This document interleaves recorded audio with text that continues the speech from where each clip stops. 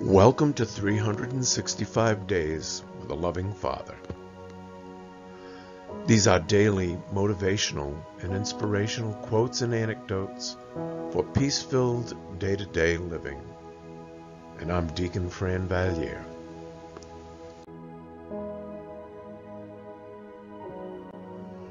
Happiness is not a goal. It's a byproduct of a life well lived. Eleanor Roosevelt. Here's a thought for the day. When asked what is their goal in life, some may say happiness. And as admirable as that goal can be, as Mrs. Roosevelt states in this quote, happiness is not a goal, but rather the results of a life lived out as it was meant to be. That's what she means by a well-lived life. Some loving advice to my girls. We are wired in a specific way from birth.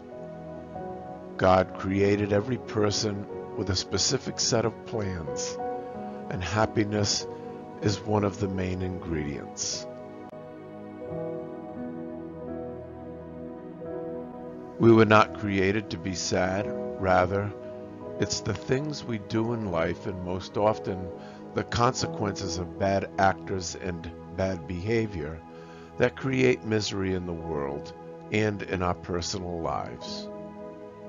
But even powerful outside forces cannot take away the happiness we have from a life well lived. True happiness is being at peace with our Creator and ourselves. True happiness is finding serenity in the virtuous lives we live.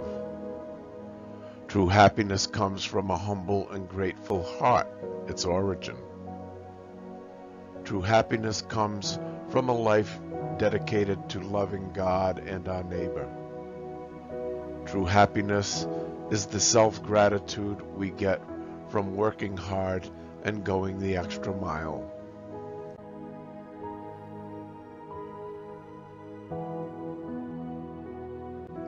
True happiness is knowing the love of God.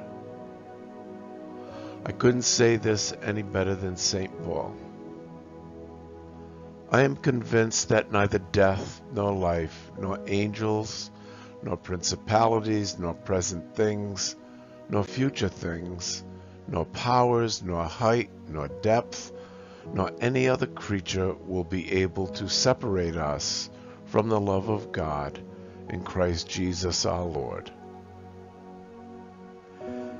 These things build and foster a life well lived, and happiness, joy, and serenity are yours for the taking.